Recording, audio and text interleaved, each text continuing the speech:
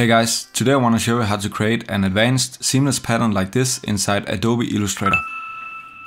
So the first thing you want to do when creating this kind of seamless pattern is to create your canvas. My canvas is a square, but despite what many other videos are telling you, it does not have to be a square if your illustrations for some reason does not fit well in a square.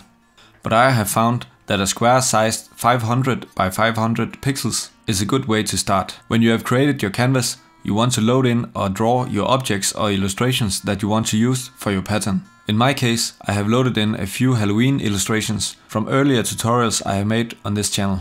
When your illustrations are drawn or loaded in, we want to start by filling out the sides of the square. First we want to work on the left side. Now take your illustrations and place them so they spill out at least a little bit over the left side of the square. Now place the rest of your illustrations. Now the important thing when doing a seamless pattern swatch is that everything that spills out of the side of the canvas has to be copied to the opposite side of the canvas over here. So as you see, I placed the skull on purpose so that it spills out both on the left side and also at the top, just to show you what to do in this case. So because it spills out on the top, we have to copy it down to the bottom. So now choose your illustration, go to edit, go to copy, then go to edit again and paste in front. This will make an exact copy on top of the original, as you see right here. Now because the canvas is 500 by 500 pixels, we have to move the skull exactly 500 pixels down. So now, while having the object selected, go to transform, go to the y-axis and type in plus 500 pixels. Now this illustration is copied to the bottom right here. And then we can do some adjustments in the middle. If you want to move one of the objects you have copied, you will have to move them both at the same time. So if you want to move the skulls, you have to select them both. And now you can move them freely. So now, because everything is spilling out on the left side too, we have to copy all the objects to the right side as well. So select all the objects, go to edit, go to copy, then go to edit again and paste in front. Now we have some copied objects on top of the originals. We want to move these copies 500 pixels to the right.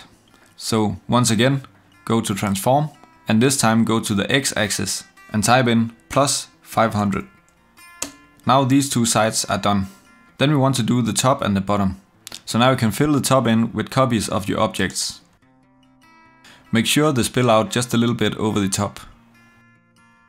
And because they spill out on the top, we need to copy those to the bottom as well. So select the objects, go to edit, go to copy, go to edit again and paste in front. Go to transform and move these copies on the y-axis plus 500 pixels. Now all the sides of the canvas are filled out. And now, as mentioned before, if you want to move one of these objects, you have to move the copied one as well. So if I want to move this pumpkin, I have to move this pumpkin as well. So just select both and you can move them freely. The reason why we want to copy them to the other side is that the part of the object that is cut out right here is the part that is inside the canvas over here. This is what makes the pattern seamless. So now you can fill out the middle freely and you don't have to worry about copying anything. And also you can scale up and down the objects just as you want.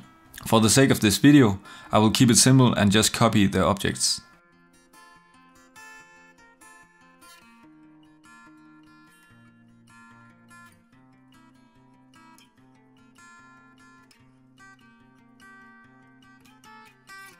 So now with the middle filled out, select all the objects, go to Object and go to Expand. Expanding your objects will sometimes save you from some issues when doing your patterns. Now go to your Layers panel and create a new layer. Then toggle off the visibility of the layer with your objects. Now on the empty layer, draw a square that is the same size as your canvas. Mine is 500 by 500 pixels, so the square needs to be this as well. Now make sure the square aligns exactly with your canvas. Then unselect the fill if you have one. We only need the bounding box. Now toggle back the visibility of the layer with the objects and select everything, including the bounding box that you just made. Now go down to your Pathfinder menu. If you don't have it right here, go to Window and go to Pathfinder right here. Now in the Pathfinder menu, click Crop. Now it's much easier to see that everything that is cropped out right here is repeated over here. So now you can click and drag your pattern swatch over to your swatch panel. And here's your new pattern swatch. So now you can delete this one and draw any shape you want. And fill it out with your pattern swatch. Now if you scale the box, the pattern will be distorted, as you see right here.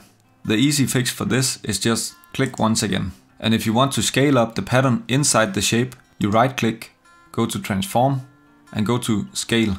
From here click off transform objects and click on preview, and now you can just scale them exactly as you want.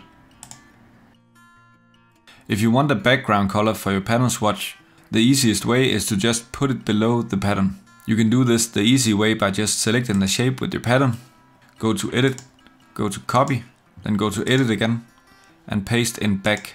Now give this copy a color instead of the pattern. If you want to learn how to draw one of these illustrations, you can watch the tutorials on my channel or click the links in the right side of the video.